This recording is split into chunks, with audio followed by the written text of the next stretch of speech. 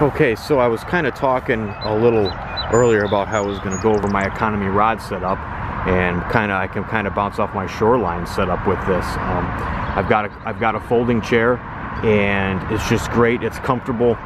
It's worth it to invest a couple more dollars to have one of these. You can lay rods on them. You can lean back and you can work jigs, crankbaits. You can work a lot of presentations and get a lot of that fatigue off your back.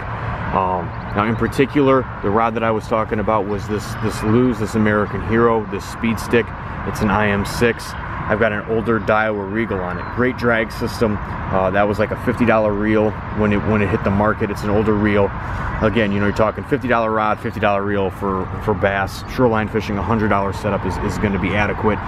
I've got a sling pack there and a chest pack, and that makes a big difference because it's better than lugging around one big thing, and you can fit just about everything you're going to need within those two. I mean, unless you were doing some kind of big lake fishing, you could probably fit everything you would need in a boat. So in essence, that's my shoreline rod and reel setup. You got your chair, and the main thing is a reel with a good drag. Make sure that reel's got a good drag. 8-pound copolymer line, 6.5 foot medium action rod. If you've got this kind of stuff behind you, that is really going to come into play. And you always need to have portability and access and room, and those two bags are going to get them. Cabela's make some great bags that don't cost a lot of money. They run them on sale a lot too. So that's kind of what I carry around for my setup. That's my stitching rod, the 8.5 footer I've been using.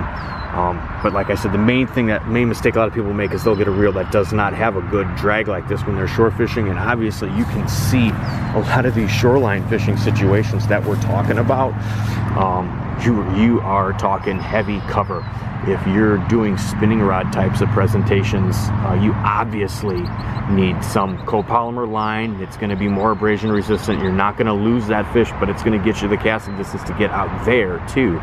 So like I said, for the most part, that's my shoreline setup, and that kind of wraps up with the Lew's, with the IM6, the economy rod.